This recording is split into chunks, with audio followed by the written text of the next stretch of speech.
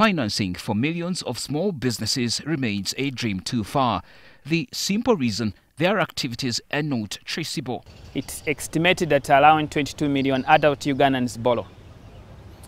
But out of the 22 million people that borrow, only 10% borrow from the conventional financial institutions. So the other biggest percentage, which is 90%, is actually borrowing from the SACCOs, from VSLAA, from the telcos. And that data is not available in the mainstream credit information space.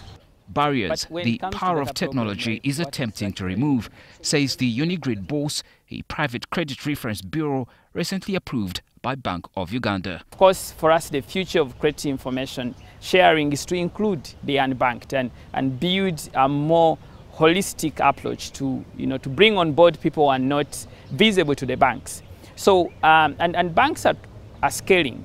They are looking for data available in that space to help them scale and reach the last mile borrower. But of course, without the data, it becomes a little bit tricky for the banks to scale. So that's a gap that we are closing.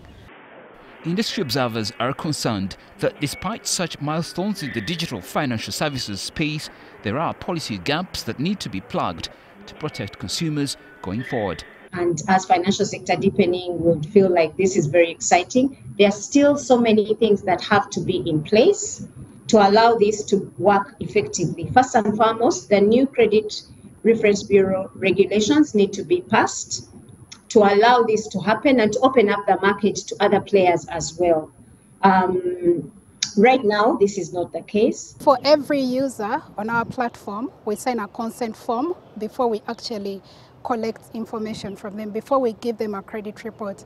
And what that means is it's also in compliance with the Data Protection Act.